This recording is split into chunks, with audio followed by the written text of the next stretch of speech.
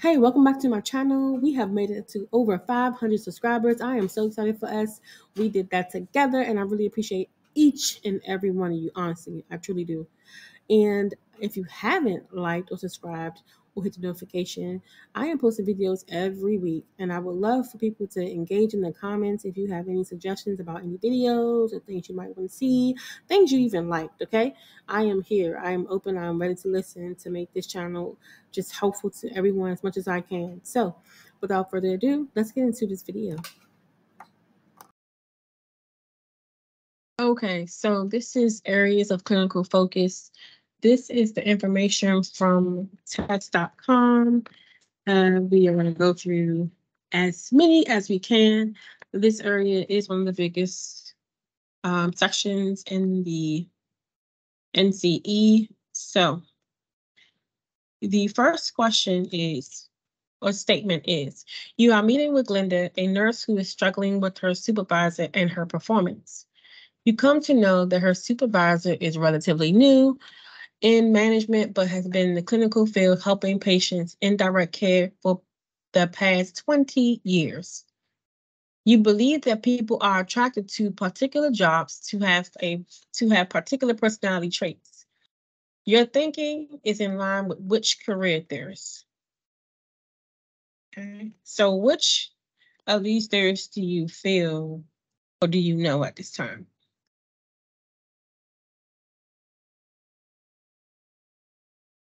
Okay, so what do we know about Brill, A.A. Brill?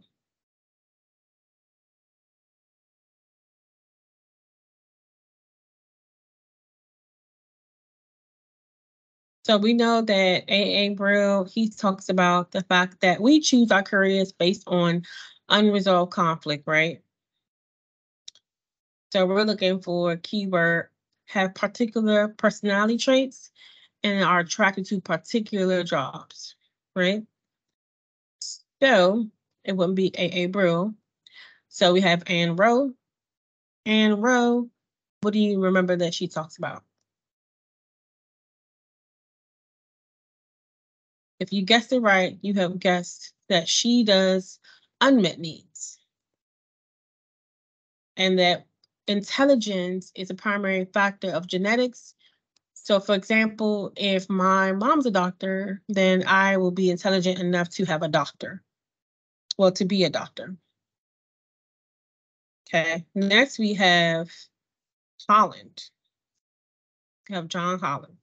So he talks about the personality traits and that we choose our jobs based on our particular characteristics and with particular jobs. So if you haven't guessed it already, it's going to be Holland, because Maslow, he's not a career theorist, right? He talks about the hierarchy of needs.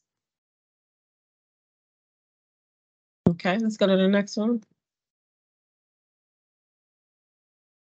A Muslim woman shares with a counselor that her boss is pressuring her not to wear her hijab to work because it makes the other employees and customers feel uncomfortable.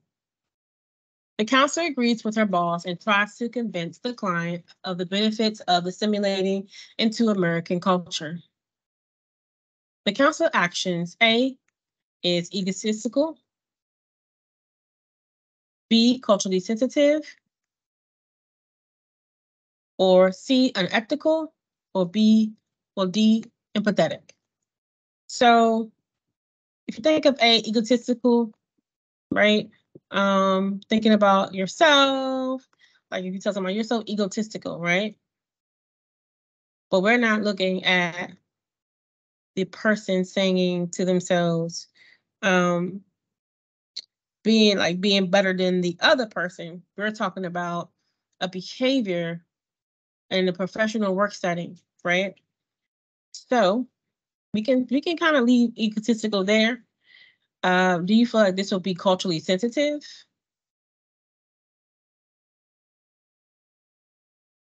Okay, nope, definitely not culturally sensitive. If you're thinking about someone saying that this individual should take off their hijab because it makes them feel uncomfortable. And then we have C, unethical. So we will definitely say this is unethical. The council actions are unethical, and it's definitely not empathetic. So if you had to choose, which one would you choose? If you chose the answer C, unethical, you are completely correct.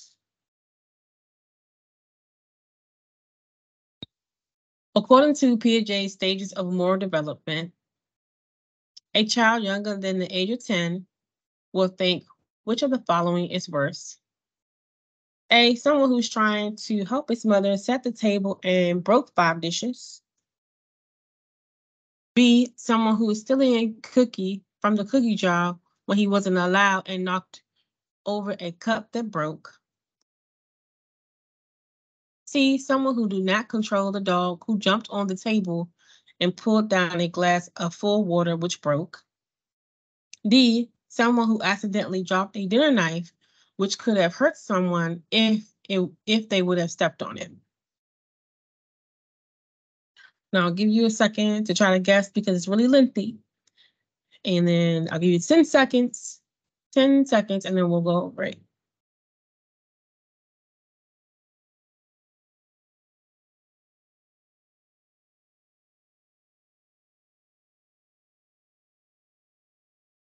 Okay. Let's see what the answer is. So it's A, someone who was trying to help his mother set the table and broke 5 dishes. So the key word here in this statement is a child younger than age 10.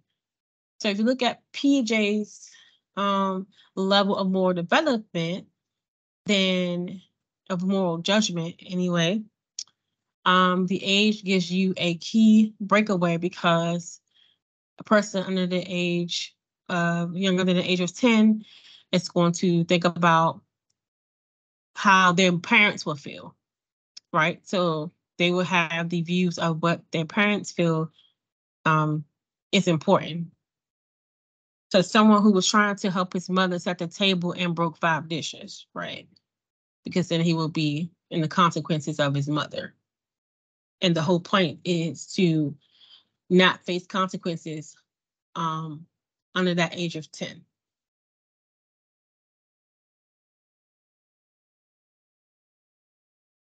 Oh.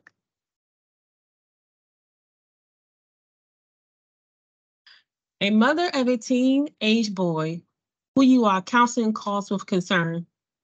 Recently, her son has seemed withdrawn and unhappy.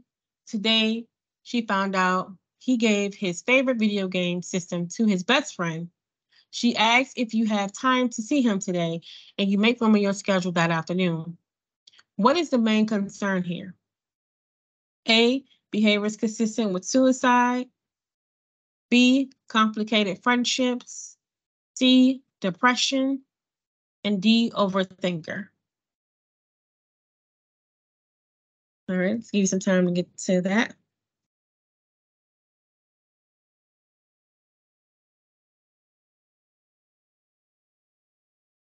Now, if you chose A, behaviors consistent with suicide, you are correct.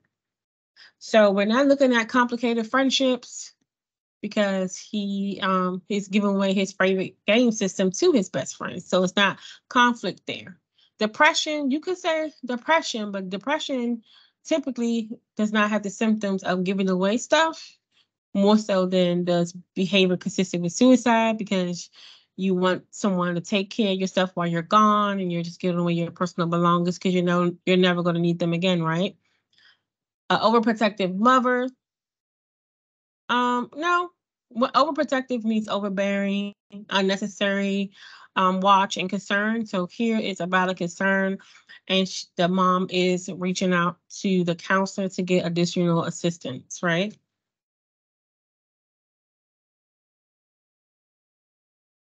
When Jan was 14 years old, she volunteered after school as a candy striper at the hospital. The summer of her junior year, Jan became a phlebotomist at the hospital part-time. Senior year, Jan applies and is accepted into a nursing program at a local university. According to Ginsberg, Axelrod, and Hermes' theory, Jan is in the realistic stage of her vocational development, but has entered the sub-stage of. We have A, fantasy, B, tentative, C, crystallization, D, specification.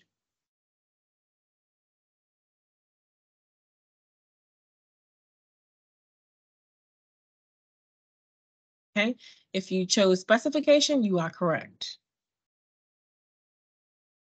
So if we look at the answer explanation, the realistic stage, mid-adolescence to young adulthood, has 3 substages. The exploration stage, where adolescents are beginning to narrow down their vocational choices based on their likes, skills, and attitudes. In its crystallization stage, an occupational choice is made. In the specification stage, the individual will pursue the necessary training or education in order to achieve their particular career goal. Okay?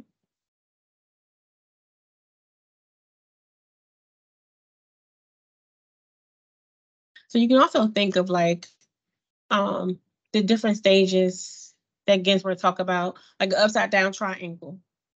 And the lower you get, the more direct the more pointy the triangle is, right? And it's specified that way.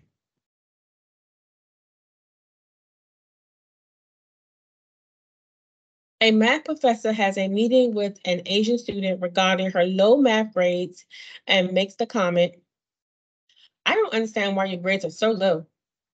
I would expect math to come naturally for you." The student just experienced A, racial microaggression, B, historic hostility,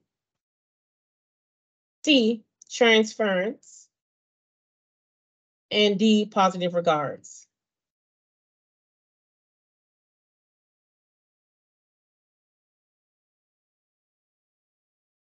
Okay. So what do we know about racial microaggression?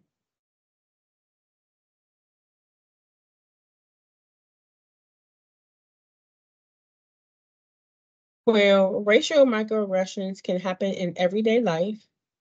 Racial microaggressions are brief and commonplace daily verbal racist comments and acts. Now we look at historical hostility. So historic hostility may function as a psychological factor in the lives of African Americans in the United States. It is a pattern of responses that many African Americans exhibit, which may stem from prolonged racism. Okay. Then we have C, which is transference. Transference happens when the client transfers their fears onto, or their emotional feelings, it can be positive or negative, onto therapists. Positive regard is being able to, and it's related to Carl Rogers, right? He says having positive regard means to be able to express empathy, show support, and acceptance to someone regardless of what they say or do, right? No judgment, in a sense.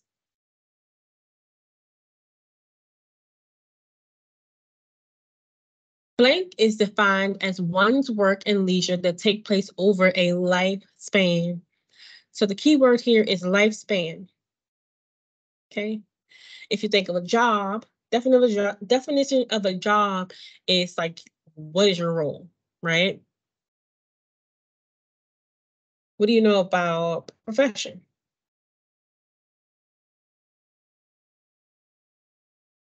So profession is a paid occupation, right? Especially one that involves prolonged training and formal qualification, right?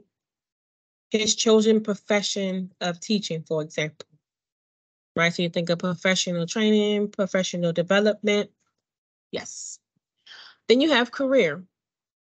Career is something that happens over a span of time, and which will lead you to the answer here. Okay. If you want to look at occupation, is more so a person's regular work or profession or job or principal activity. So you can think of it as an occupation. Maybe I work in maintenance, but what do I do in maintenance that I specialize in, right? So maybe my job would be I'm an expertise at being a plumber, right? So occupation can mean like a general sense of a actual career that you have.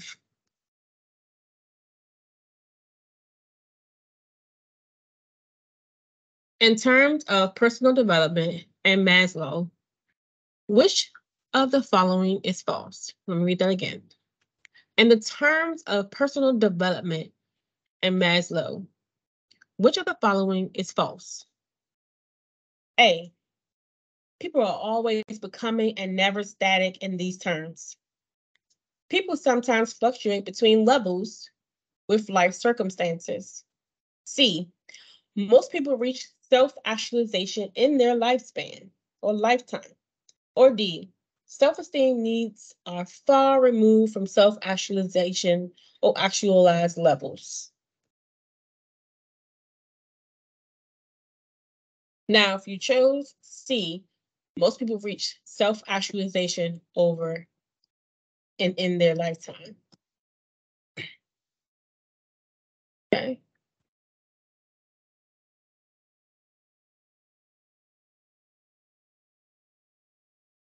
Okay, let's go to the next one.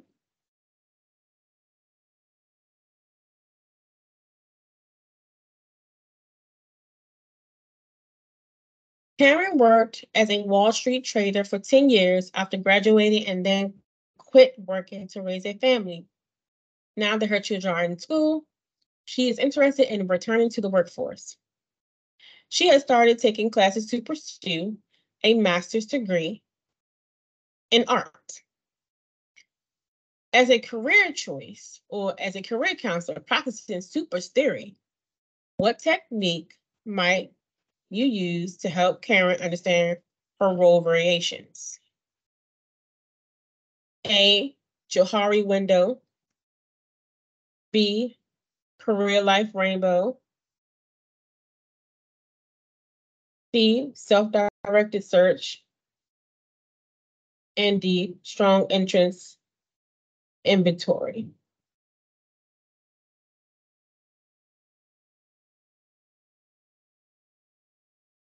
So what do you know about Johari window? So Johari window is a framework for understanding conscious and unconscious biases that can help increase self-awareness and our understanding of others. So we're looking for supers theory. If you already know what supers theory is, you should be able to figure it out. If not, we're going to go through this together. The strong interest inventory.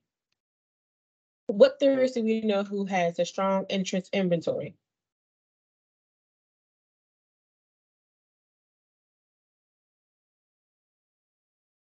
If you guessed John Holland, you are correct. So C, self-directed search assessment. Okay, that's part of John Holland as well, right? So SDS is a career assessment and exploration tool that matches your client's aspirations, activities, talents to the career choices and educational opportunities that fit them. Okay. And self-directed search means that you can just take this by yourself, right? And search for what your personality trait says about you, whether you are a realist, an artist, etc. And you don't have to pay for it because it's free and it's accessible and you get your results right away. So now we have B, career life rainbow, right? And that will be Donald Super. Okay.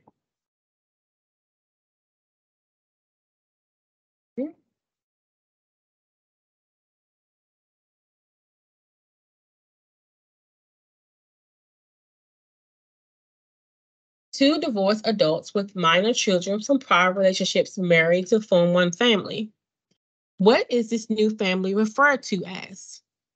A step family, B, a complex family, and C, a binuclear family, or D, all the above. If you have guessed all the above, you are right. These are just terms that are used interchangeably to explain like additions to the family, merging of family members.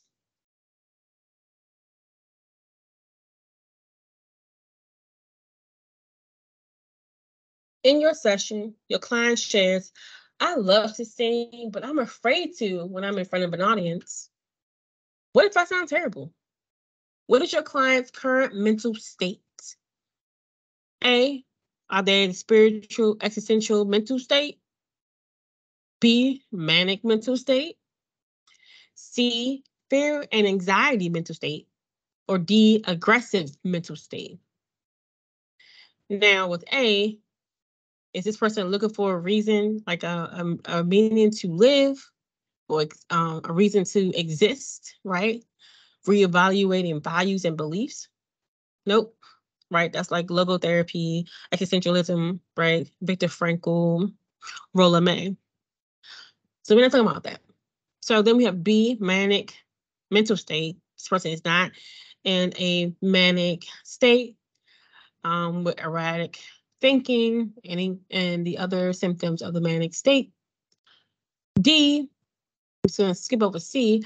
Uh, D is aggression mental state. This person does not display aggression from this question and the statement. And so we're going to go with fear and anxiety. Why? Because this individual is worried about how they will be perceived, how they looked, if they mess up. So they have this self-defeating, self-sabotaging behavior, which they ruminate about staying over and over and over again. Okay. And the strong interest inventory builds upon which theorist model? A, Hebbinghurst, B, Holland, C, Rowe, or D, Parson.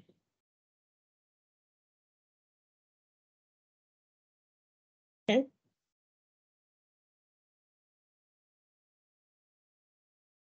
Now, what do you know about Hebbinghurst? So Hebbinghurst states an individual must successfully achieve the following 8 developmental tasks during the adolescence period, which includes accept one's body, adopt a masculine or feminine social role, achieve emotional independence from parents, develop close relationship with peers of the same and opposite gender.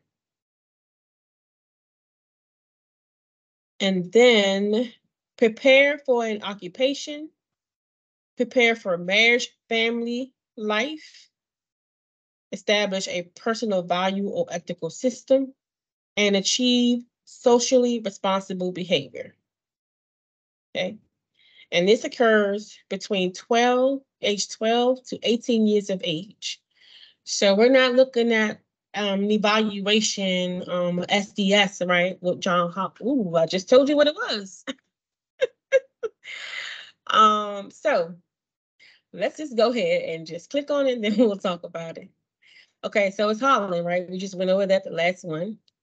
We have Amber. We talked about her last time. It was unmet needs and genetics of intelligence and choosing an occupation. And then we have Frank Parson, father of vocational guidance. He wrote the book of Choosing a Vocation, where he was one of the first individuals to talk about multicultural issues and how other people had accessibility to certain jobs based on culture and race. Okay.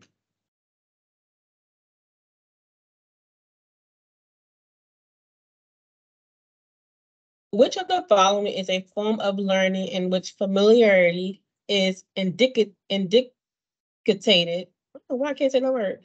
by a reduced response, indicated by a reduced response. So let's read that again. Which of the following is a form of learning in which familiarity is indicated by a reduced response? So we're looking for keyword reduced response, and another key one is a form of learning. Okay. So we have A, inhabituation, B, dishabituation, C, novelty preference, and D, habituation. Okay. Let's choose our answer here, and it'll be habituation. You can also substitute that with habit, right? If you do something for so long, it becomes a habit, and sometimes you don't even know you're doing it. It's just like, oh wow, like think about when you drive home and you go the same way all the time, and you all of a sudden you don't even know how you got home. Thank goodness you made it home, because that's kind of scary, but it happens to all of us, right? Because out of habit, our mind and the body is trained to like on automatic, and all of a sudden you home. All right.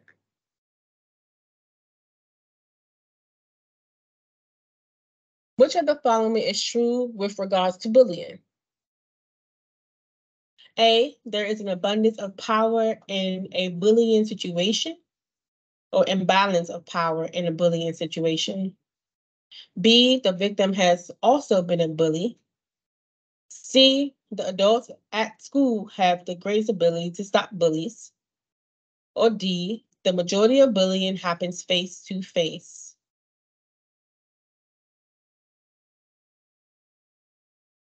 We are going to go with A, right? There is an imbalance of power in a bullying situation, right? You have the child who's more vulnerable, typically a smaller child, or a child who has like possible insecurities or don't feel like they can defend themselves, and you have the bully who is in the power and control of that situation and interaction with the other individual.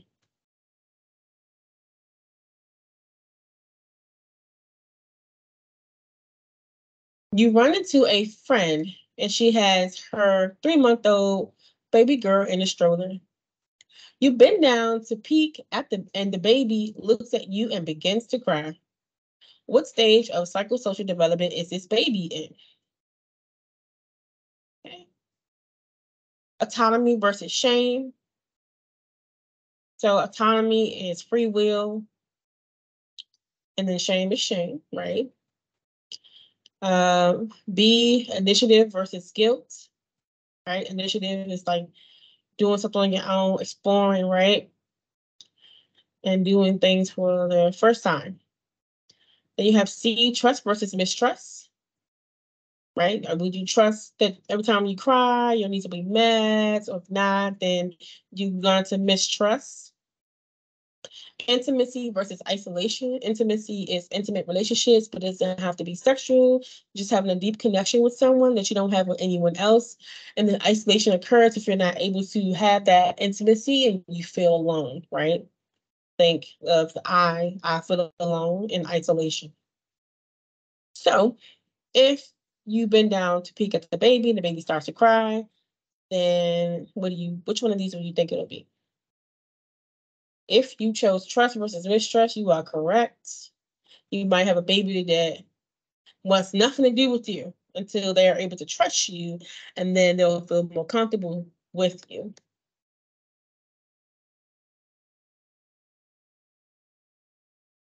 Which of the following is not a type of play identified by parting? You have structured, cooperative,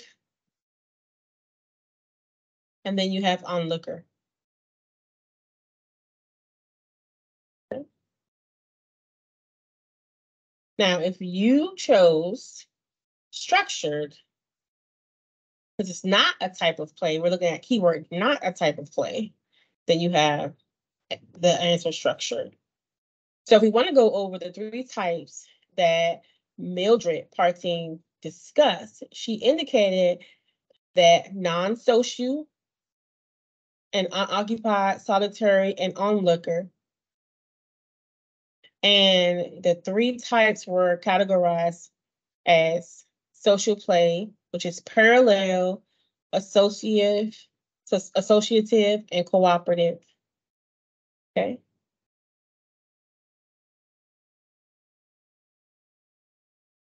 Next one. Which of the following would likely not, keyword not, be the result of incomplete adolescence brain development? A, forgetting an appointment. B, planning to complete a major project in 2 days. C, backmouthing authority figures. D, leaving for school but returning home after a parent has left for work for 4 of 5 days, 2 weeks in a row. Now, I'll let you try to look at this and think about it. So A, forgetting an appointment. B, planning to complete a major project in 2 days. C, backmouthing authority figures. And D, leaving school but returning home after a parent has left for work for 4 of 5 days, 2 weeks in a row. Which of these is an indicator of an incomplete adolescent brain? If the answer is going to surprise you here, it's going to be C, backmouthing authority.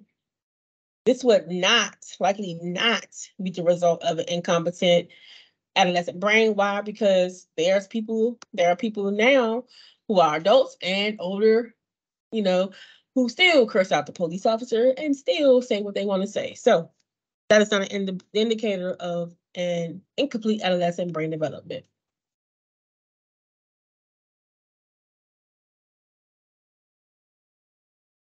Sadie is almost 1 year old and is able to stand on her own. She wants to take a step forward, but is reluctant. Sadie's dad holds his arms out and encourages Sadie by clapping and smiling and telling her that she can do it. This is an example of A, behavior modification. B, positive regard. C, extension. And D, exposure. Okay. So if you chose positive reinforcement, you are correct, right? The positive reinforcement will be with the dad clapping and smiling and telling her she can get to do it, right? That's that positive reinforcement. Okay.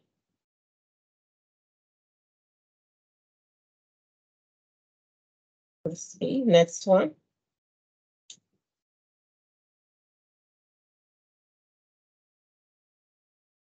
A parent complains to an 8-year-old, when you behave and do good, mom and dad are happy to reward you.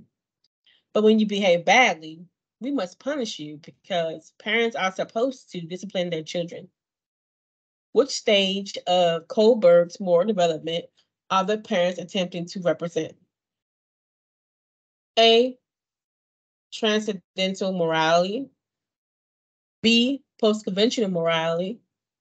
C, conventional morality. And D, pre-conventional morality.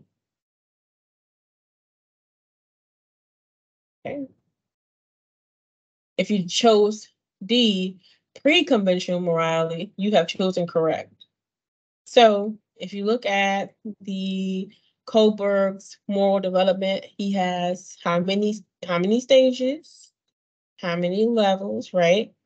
So he has 3 levels, 6 stages, because each level has 2 stages. And pre-conventional is for children under the age of 7 who are more concerned about not being punished by their parents, right? They want to make sure that they do something and they get rewarded for that, in a sense, because they're doing something good, and so their parents want to keep them doing that. And so they want to make sure that we get something out of it at that age, right? So you have the pre-conventional. Then you have conventional, is when the child is more concerned about socially fitting in societal standards.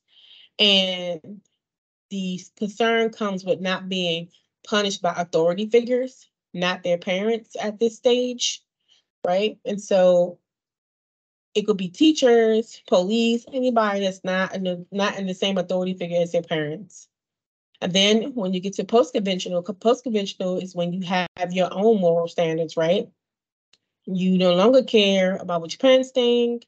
You no longer care about what society thinks. You have your own judgment, and you go by how you feel when you do make those judgments in your life. And Colbert also states that not a lot of people get to this level of post-conventional because clearly we're too concerned about what society and our parents feel we should do.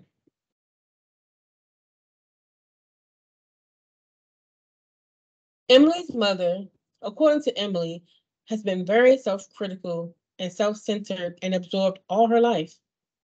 Emily's mother comes to stay with Emily for 2 weeks.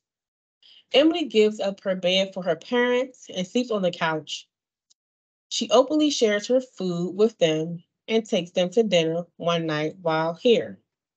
About halfway through their stay, Emily's mother goes into a rage and tells Emily that she's selfish and unappreciative. Emily is shocked. You help Emily understand that her mother is most likely exhibiting the ego defense mechanism of.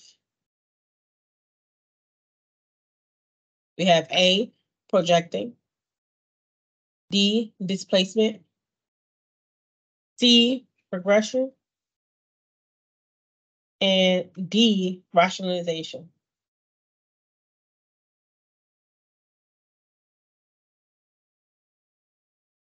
All right. Now, if you chose projection, you are correct.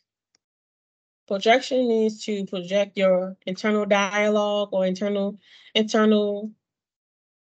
cognitive thoughts onto someone else, right? Like imagine a projection board. You're projecting that picture that you're feeling for yourself onto someone else. Displacement is transferring one's own emotional burden or emotional reaction from one entity to another, right? So maybe you get into a fight with somebody at work and then you go home and you might take that anger out on someone else, right? Then you have regression, right?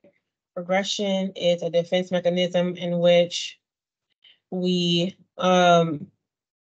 involves like the psychosexual stages of development, a reaction to an overwhelming external problem or internal conflict.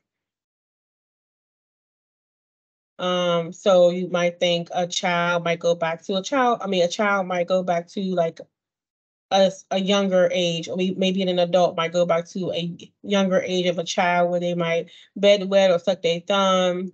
You can think of regression as like moving backwards in a mental age, right? You could be an adult, but if you're triggered, you might have those same kind of symptoms you had when you experienced trauma as a child.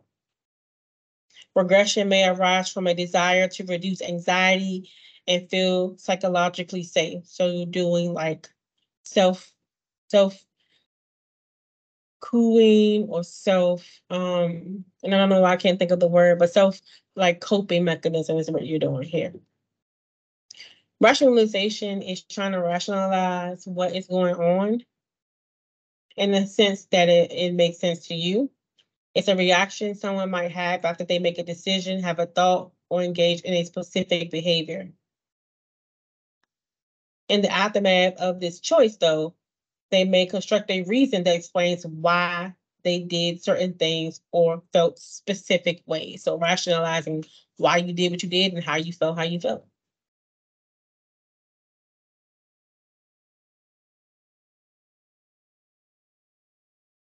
Angelica has decided to quit smoking. She is committed to giving up her cigarettes, but she hasn't figured out how she's going to handle her cravings or what she is going to do when the girls at work ask her to go out and smoke. According to Prochaska's and De Clemente stages of change model, Angelica is currently in what stage? A, pre-contemplation, B, action, C, preparation, and D, contemplation. Okay.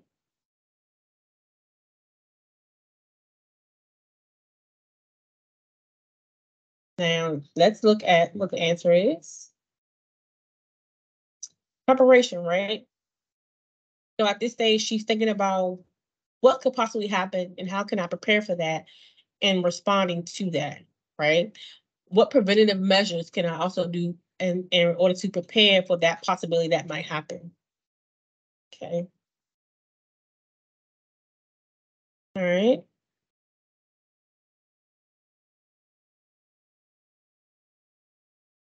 Go to the next one. Which of the following will be the best focus for clients who have both been married before and who are now in couples counseling prior to getting married? We have B, things they did wrong in their first marriage. A, that divorce rates are higher for second marriages. C, what their ex-spouses think about their up-and-coming nuptials. Or D, creating expectations both partners view as reasonable. So which of the following will be the best focus for clients who have both been married before and who are now in couples counsel prior to getting married? If you chose D, creating expectations both partners view as reasonable. Yes. Before entering into a second marriage, it is important for each partner to have a chance to discuss expectations for themselves, their partners, and the marriage. Okay.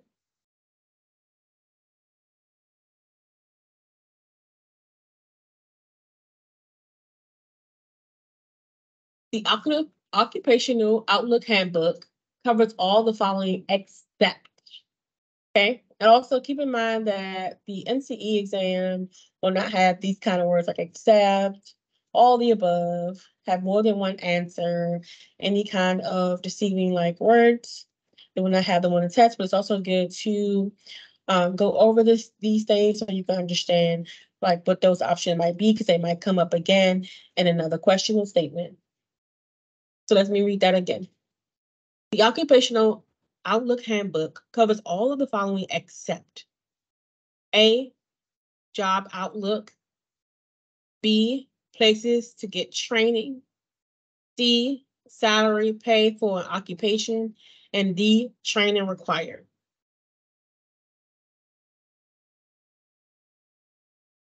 Okay.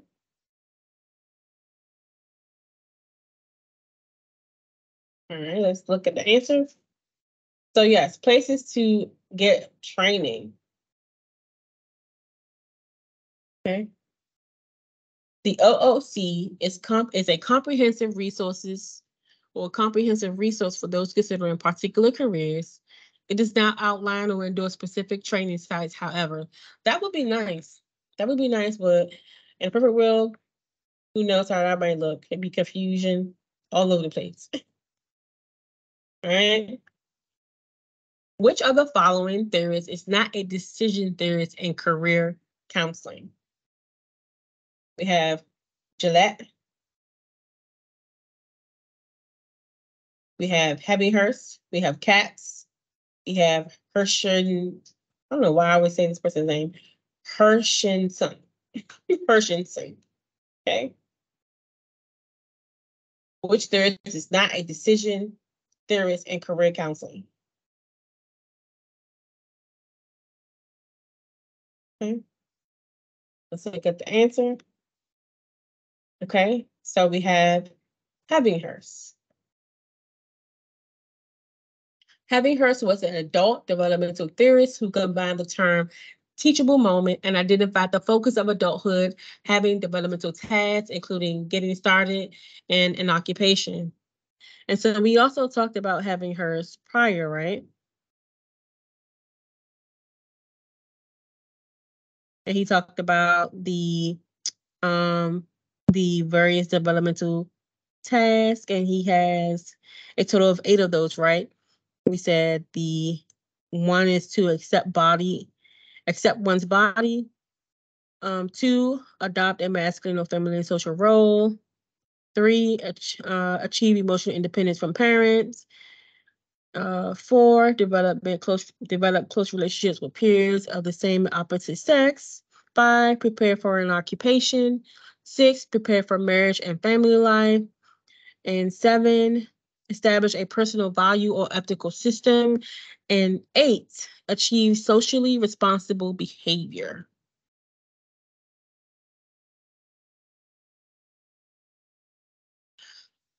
Did not have the answer for that one, but we're going to still rock with this one. Which of the following is in the correct order of broad, meaning wider, right? Covers more span, to specific, right? Something more detailed for laser focus. Classification of employment. We have A, job, occupation, career. B, occupation, job, career. C, career, job, occupation. And D, career, occupation, job. Okay. If you chose D, career, occupation, and job, you are correct. Okay.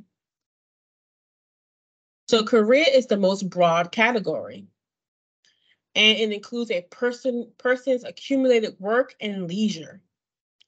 Occupation is less broad than career, as it can assume similar jobs occupied by multiple people.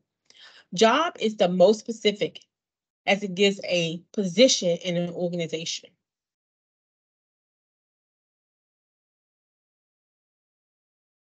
One of the key themes in Milgram's research is that obedience blank when the distance between the teacher and the learner blank.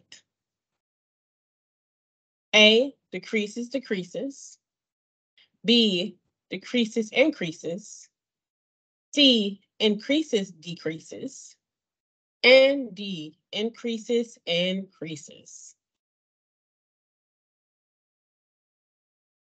So, one of the key themes in Milgram's research is that obedience decreases when the disturbance between the teacher and the learning, or the distance between the teacher and the learner, decreases.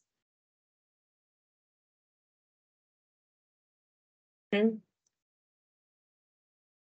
In his touchy proximity condition, Milgram had his teacher participants hold the learner's hand on the shock plate. He found that the obedience was much less in this condition, demanding that decreasing the distance between the teacher and the learner decreases obedience.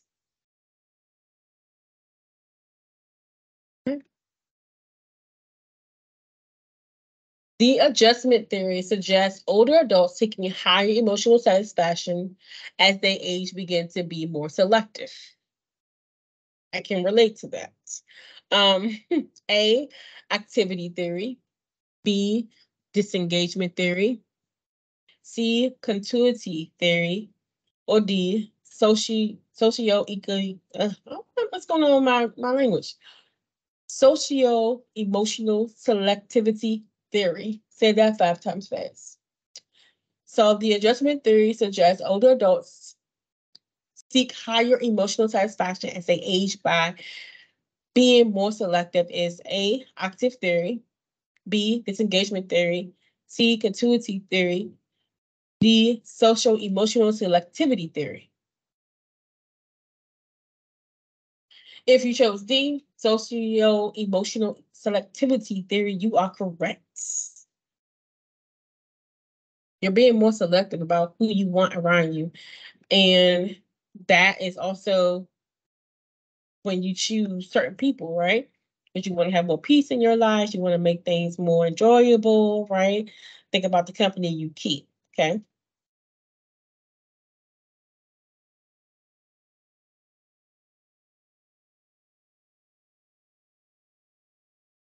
Which theorists believe that sublimation was the only, which theorists believe that sublimation was the method by which we choose our careers?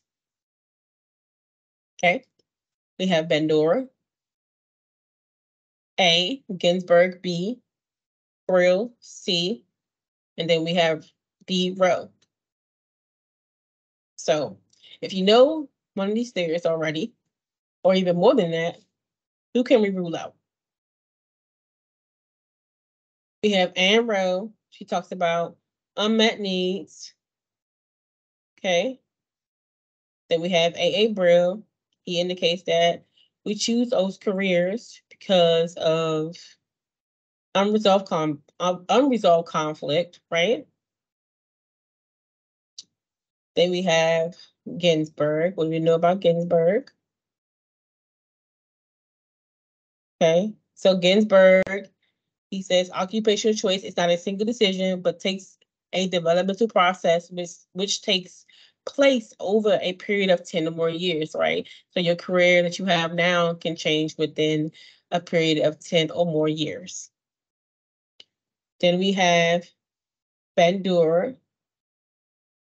He assumes that people are the product of a dynamic interaction between external environment factors, internal subjectivity factors, as well as the past and present. Okay. He says career development theory studies paths towards improving professional growth, right? Career trajectory and overall job satisfaction. So we just went over all four, but which one of these theories talks about sublimation? A. Brew. So if you think of unresolved conflict, right? So maybe like you think of sublimation, you think of substitute. Like what are we substituting for? If we have unresolved conflict, you could think of even just being a therapist, right? There's a pattern. Therapists typically tend to be wounded warriors, right? And that's what what's it? One of the existential theorists talks about in regards to being a wounded warrior. And these people make the best counselors because we have that unresolved conflict and we want to do something to sublimate that by helping other people. Okay. But also keep in mind that sublimation is also a way of defense in a sense, right? Of how we can substitute like maybe someone who likes to fight all the time, and then they substitute that with being a boxer that's more morally acceptable. Okay. So you're doing something that's not desired socially, and then you change that into doing something that you can still do that activity, but it's morally accepted. Okay. Jenna is a 24-year-old female who sought counseling because she is lonely. She shares she has trouble forming and maintaining friendships. When making small talk in a social setting, she consistently is looking for signs that the person may not approve of her. This is an example of A, fear of intimacy, B, rejection and sensitivity, C, universality, or D, introversion. Okay. So keyword here. She's lonely, right? You can also think of intimacy versus isolation, right? This will fit into Erik Erikson's 8 stages of social development, psychosocial development, right? Rejection sensitivity. It doesn't say that she was rejected, but she does have a fear of rejection. So it could be B, also could be A. Universality, we're not talking about like having the sameness or like one universal understanding in a sense. And introversion, we're not talking about that, right? So if you had to choose, like use some time. Right. The key word here, why I was so close with fear of intimacy, is that this part right here, it just screams rejection sensitivity. Yeah. Rejection sensitivity is a type of relational anxiety that disrupts a person's social life. The uncertainty of meeting a new person leads Jenna to look for signs that the person will reject her. Okay.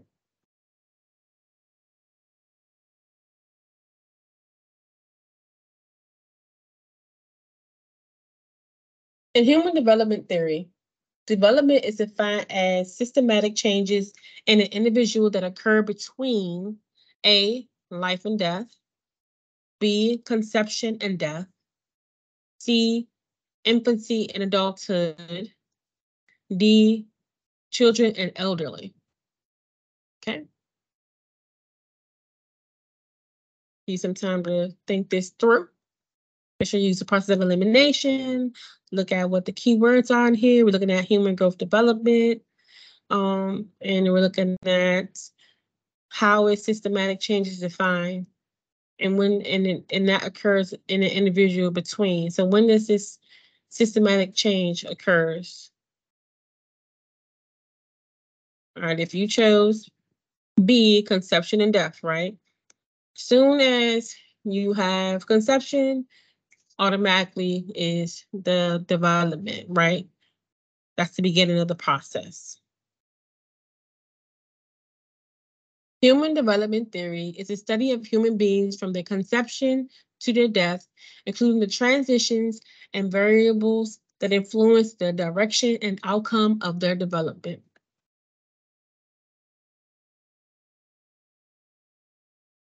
Which of the following are not signs of healthy adolescence development? Let me read that again. Which of the following are not signs of healthy adolescent development? A, certainty about sex role and identity. B, extremely obedient.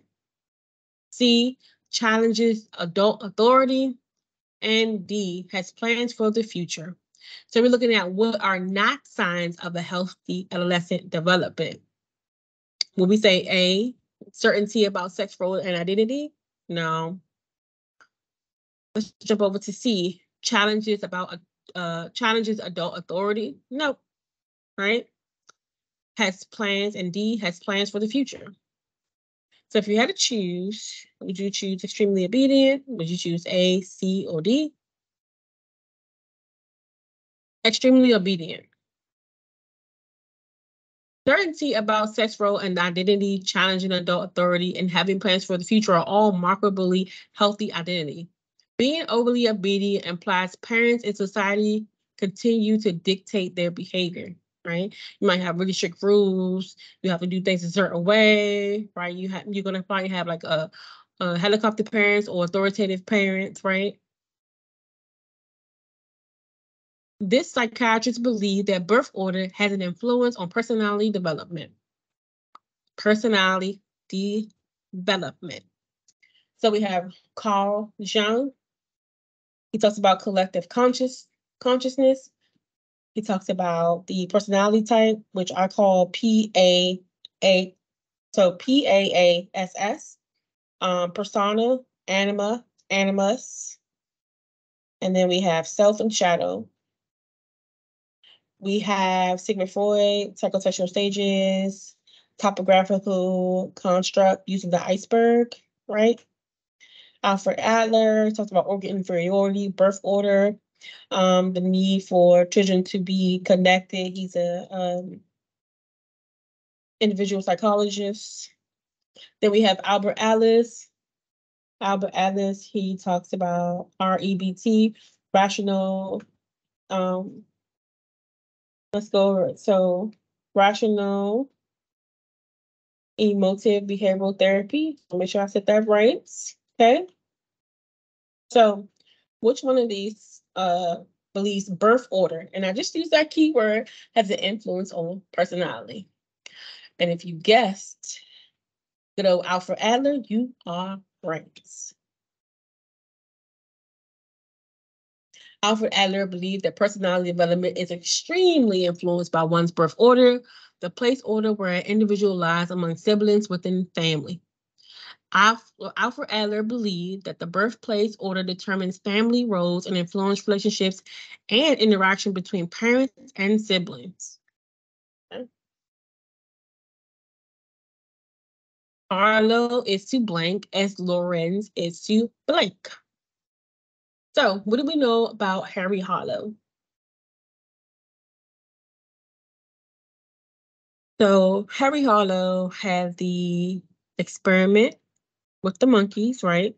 the terry cloth and the wire monkey. Lawrence, he talked about aggression and imprinting.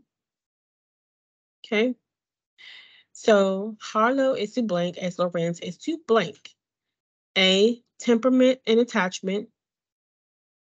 B, attachment and temperament. C, bonding and then attachment. D, attachment and bonding. If you chose D, attachment and bonding, you are right. Okay. Harry Harlow worked with monkeys and focused his research on attachment studies. Harry Harlow removed infant monkeys from their mothers and placed them on either a cloth wire or a regular wire mother substitute. He found that infant monkeys stayed close to the terry cloth monkey for perceived comfort over the wire mother, which proved nourishment. His work was influenced by the earlier work of Conrad Lawrence, who studied imprinting in birds and found that birds will bond with the first moving thing they see upon birth.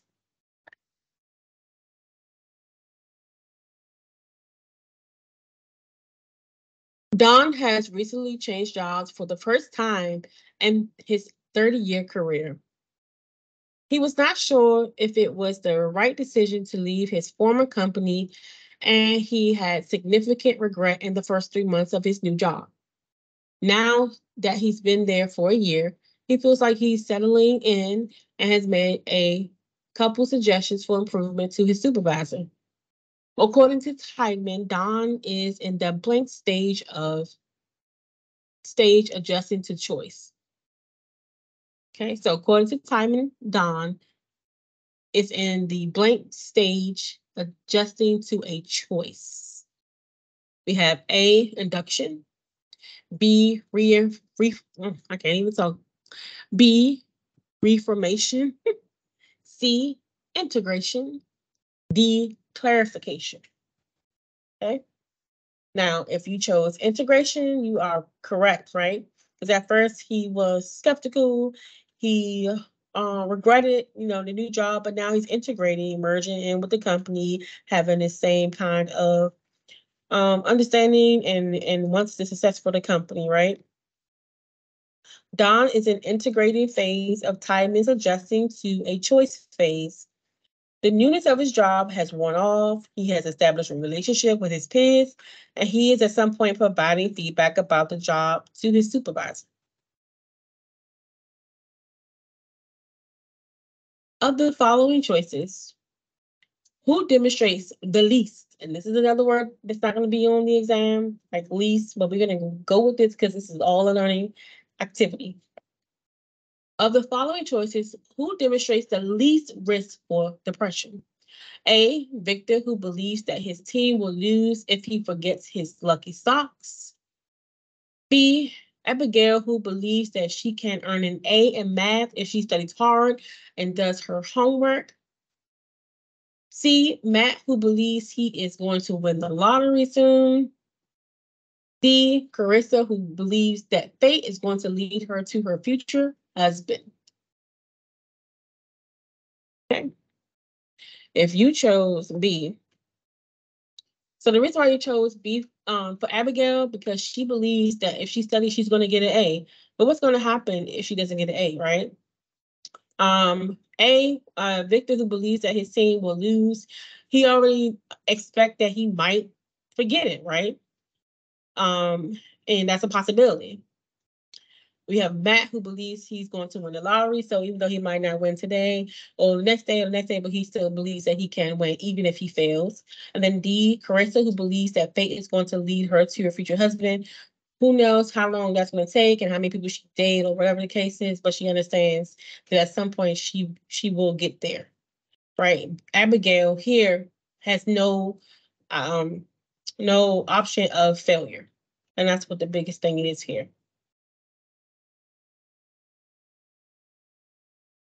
The 4 developmental domains included in the study of human development are A, death, dying, past life regression, and contentment. B, sexuality, intimacy, menopause, and gender roles. C, biological, cognitive, social, and emotional. D, intellectual, personality, cultural, and moral. So the 4 developmental domains included in the study of human development. Which one did you choose?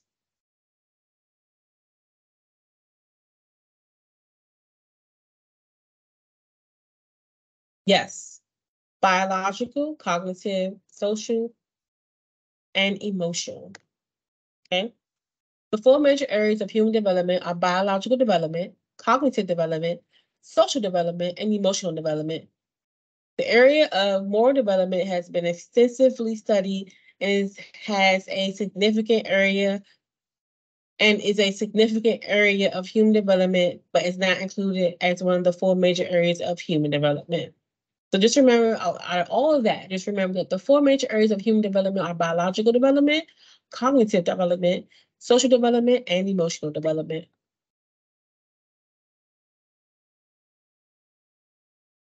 Nicole is involved in Alcoholics Anonymous.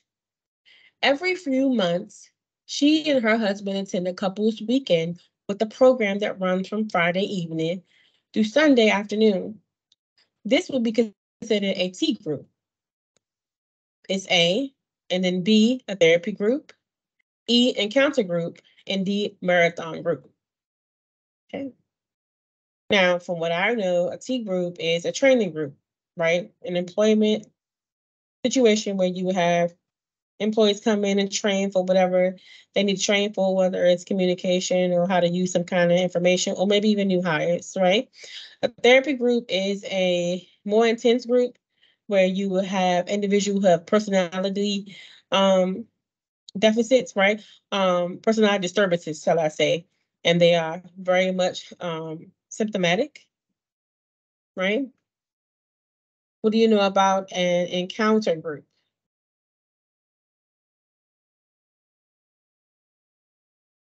An encounter group is a group of people who meet to gain psychological benefit through close contact with one another, right?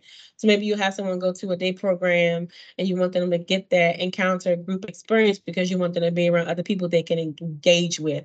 And you can think of the encounter as engage, right? All right, then we have marathon group. You can think of marathon if you know what a marathon is. Some people do, some people don't, but that's okay. So going through trials lasts over a couple of days, and it can go for a very, very long time. If you had to choose, which one would you choose here? B, a marathon group. So the statement says attend a couples weekend with the program that runs from Friday all the way to Sunday afternoon. A marathon group by its definition of lasting more than a few hours, right? We just said a T group is 12 to 15 members that focus on specialized training, right? Like employment. A therapy group typically has 6 to 8 people as formal and structured process. An encounter group can be 8 to 200 members with specified and open-ended format.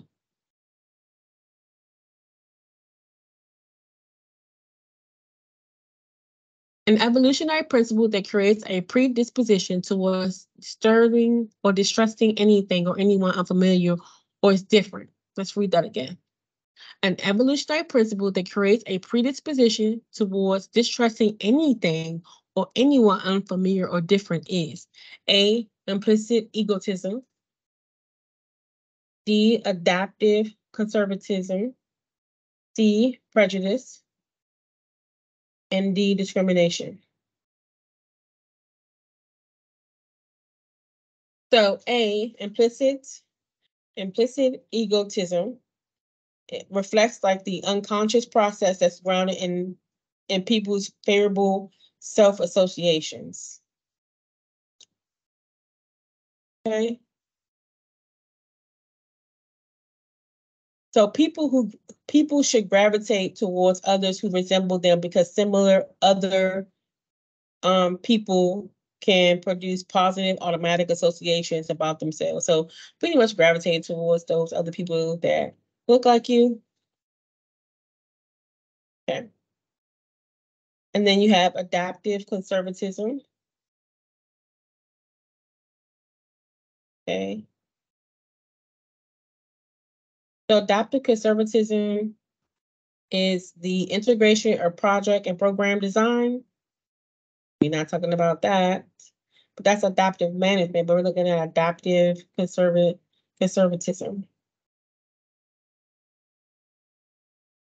Okay. If we don't know that, let's skip that one. We're going to leave that on the burner for a second. We talk about prejudice, then we talk about discrimination. Let's see what it is, and then we'll go into some explanation here. So, adaptive conservatism. Let's get some explanation.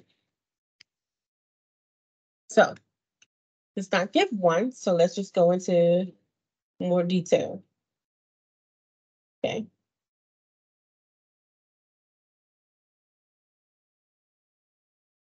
I'm going to give a good definition, so let's talk about it.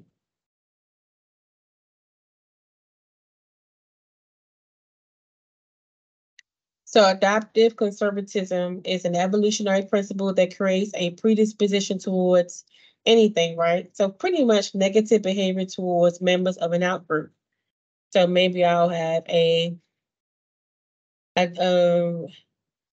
adaptive conservatism towards like meeting new people or meeting someone who doesn't share the same culture or race as myself, right? Okay. Which of the following is not one of SUPER's 5 vocational developmental tasks? You have A, conformity, B, crystallization, C, specification, and D, stabilization. Okay. And if you chose conformity, you are correct. This is not one of SUPER's 5 vocational developmental tasks. Okay. The five vocational development task areas are crystallization between ages 14 and 18. Adolescents formulate general vocational goals through awareness and drawing from a variety of influential resources. Specification is 2. Ages 18 to 21. Young adults seek stability by moving from tentative vocational preferences to more specific vocational or career goals. Then you have 3, implementation, which is 21 and 24. Young adults will complete training for vocational preferences in order to develop a specific skill set to gain entry into career or employment. Then you have this one, stabilization, 24 to 35. Adults will conform and commit to a career or vocation choice, utilizing their talents to perform that job and gain work experience over a period of time. We have consolidation, age 35 and up, a period where an adult has established a career by gaining experience, status, advancement, and seniority.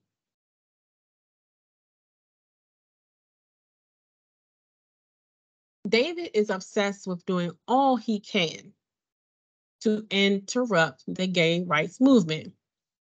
Unconsciously, however, David has sexual attraction to his best friend and roommate. This is A, compensation, B, sublimation, C, rationalization, and D, reaction formation. So there are a couple of words that we went over already. Sublimation means what? To substitute something.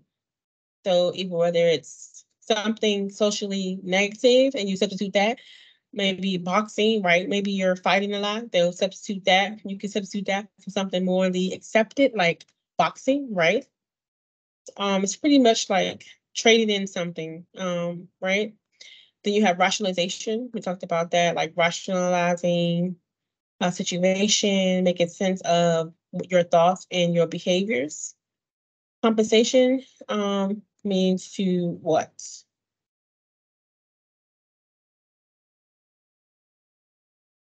So compensation means to typically the act or state of compensating as by rewarding someone for service. And that's like money, right? But if you look at the psychology term, okay, what would that look like? So it's a type of defense mechanism, right? In which people overachieve in one area to compensate for a failure in another, right? Maybe you have a guy that goes to the gym and he works out and gets all these muscles, but when he goes to work, he's treated like he's a nobody. So maybe he goes to the gym to overcompensate to feel powerful. Okay.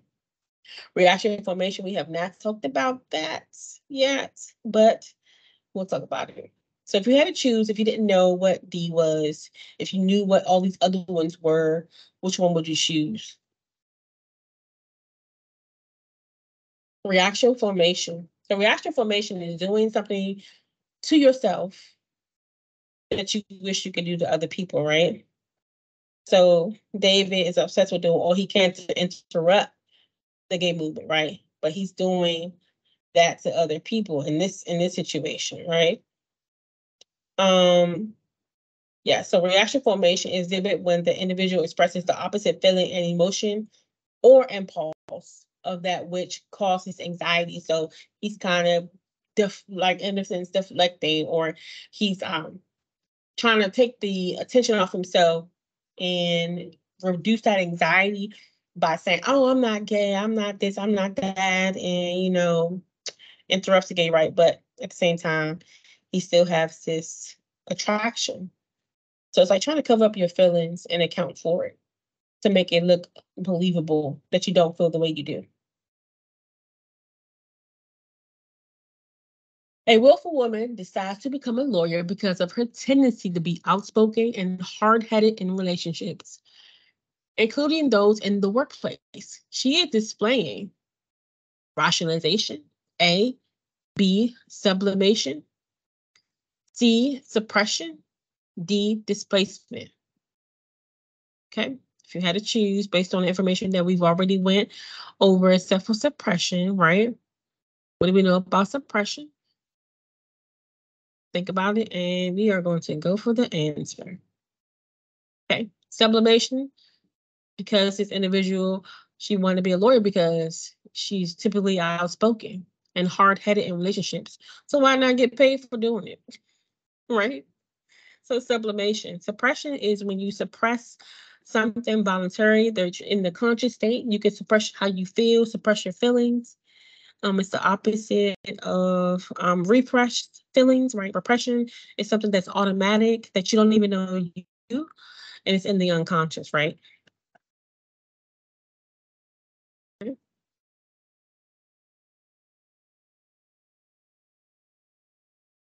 Freud's view of human nature is that we are dynamic. Dynamic means we are A, ever changing, B, static, C, rebellious, or D, spiritual. Okay. If you had to choose, which one would you choose? Ever changing, right? You could think of dynamics in group, like group dynamics always changing. The dynamic of the group is always changing day by day, right? And in human nature, we're doing that day by day. We change, right? We're ever changing individuals.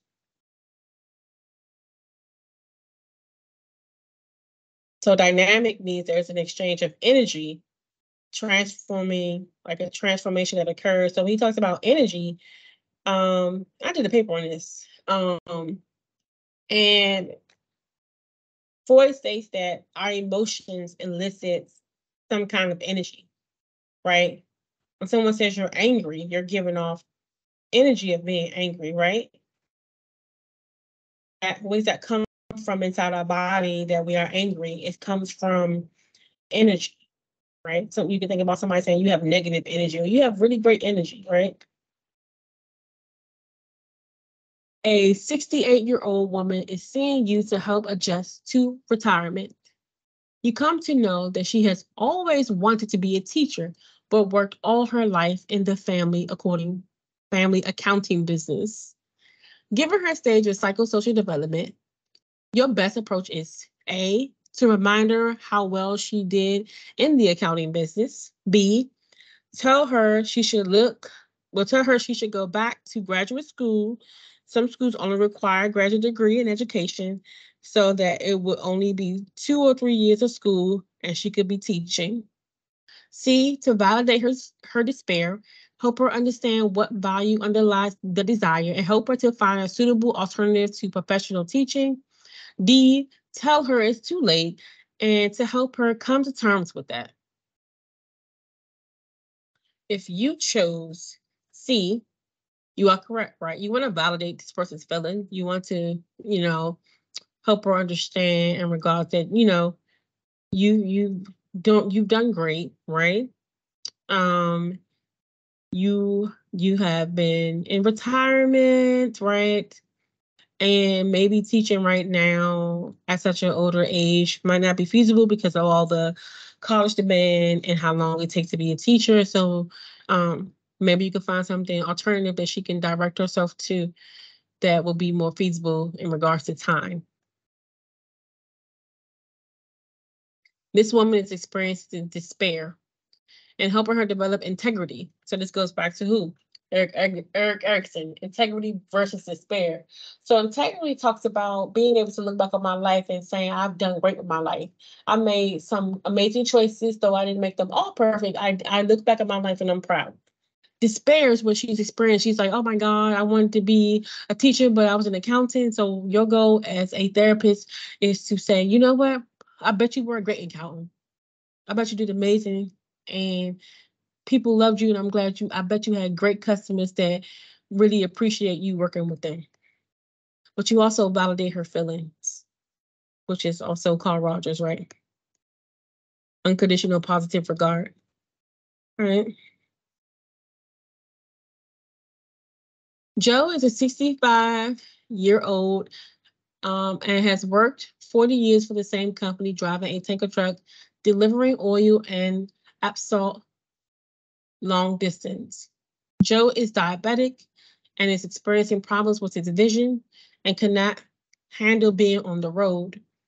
Joe is ready for retirement, but still wants to work part-time. Joe's boss would like to keep him around because of his experience and transition him to dispatch, where he gives delivery orders to other drivers. According to Super's theory of vocational development, what life stage is he in? A, growth. B, exploration. C, establishment. And D, maintenance. Okay. So A, he's not growing into his career. He already has his career, right? Exploration, he's not exploring career opportunities. Establishment, he's not trying to establish something. He already has it. So it'll be D, maintenance. He's trying to maintain and hold on to that job. He's not looking for another job, not trying to establish himself somewhere else. Jack is a 62-year-old and because of a back injury had to retire early from construction work. Jack feels his mind is still sharp, although he cannot do physical labor intensive work. Jack has enrolled in an accounting program at the local community college. What skill is Jack demonstrating? A, crystallization. B, career adaptability. C, identity processing. And D, vocational identification. All right. Career adaptability, right? He's adapting his career to doing something else, right? So he's doing something and he's like putting himself out there, right? Mm-hmm. Career adaptability is ability to cope with the predictable task of preparing for and participating in the work role, as well as ability to cope with unpredictable adjustments prompted by changes in work or working conditions.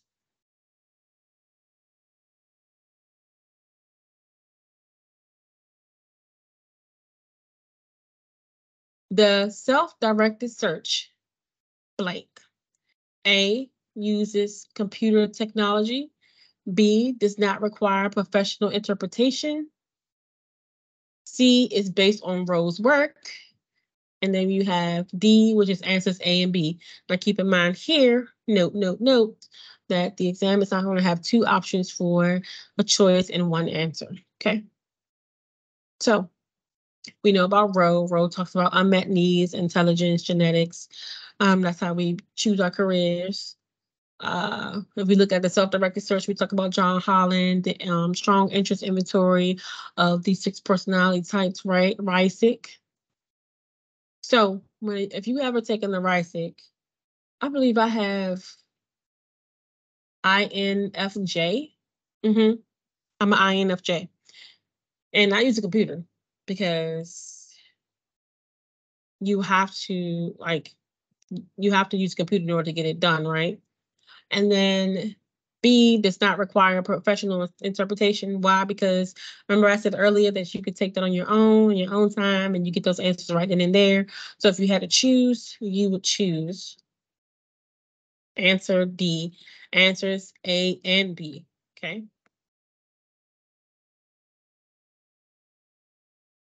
Which is true about stability of Holland's type? A, they are stable over times, but not across gender and racial lines. B, they are stable across gender and racial lines, but not over time. C, they are stable over time and across gender and racial lines.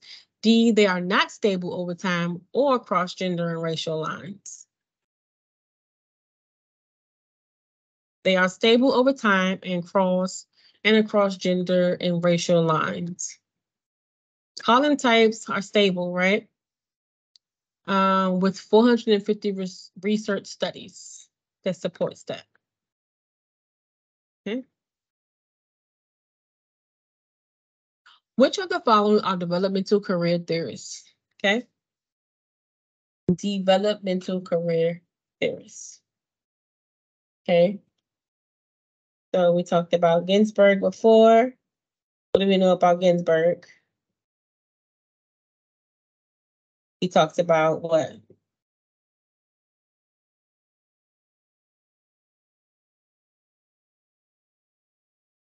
Okay. So we can go back to Ginsberg if you don't know it. But we definitely know Holland, right? We just talked about him.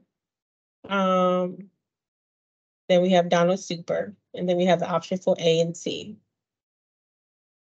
So Ginsberg, just to go back to it, he talks about the theory and conclusion that occupational choice is not a single decision, but a development process which takes place over a period of 10 or more years, right? Okay.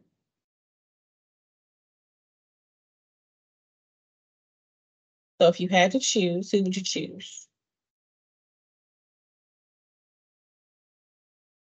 Both A and C, right? Because you're developing all those areas of your career. So both Ginsberg and Super are developmental theorists. Holland is personality career. We just talked about that. All right, we're almost at 50, and that'll be the end of this almost 90-minute session. This is the longest one I've done. Kelly is an 11-year-old who likes to gather her friends and play school. When they play, they take turns being a teacher. And after her friends leave, Kelly tells her mother that she's going to be a second grade teacher when she grows up. According to Ginsberg's adolescent career developmental theory, Kelly is likely in which stage? A, curiosity stage, B, fantasy stage, and C, tentative stage, and D, realistic stage. Fantasy, right? Because they're quote unquote playing a teacher, right? She's playing make believe, right? Kelly is in Ginsberg fantasy stage, which lasts up to the age of 12. This stage involves play and imagination and thinking about future work opportunities. Curiosity stage is not correct because Kelly is actively aware of what being a teacher is and is acting out her experience. Okay. Let's go to the next one.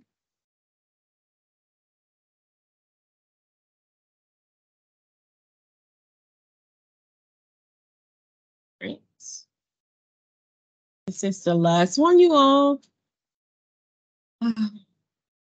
What game demonstrates a failure of object permanence in young infants? Object permanence. I will give you the definition, but I don't want to give away the answer. So let's test your abilities. So, what game demonstrates a failure of object permanence in young infants? A. Hide and seek. B. Patty cake. C. Peekaboo. And D. Blowing a kiss. All right. Almost time up.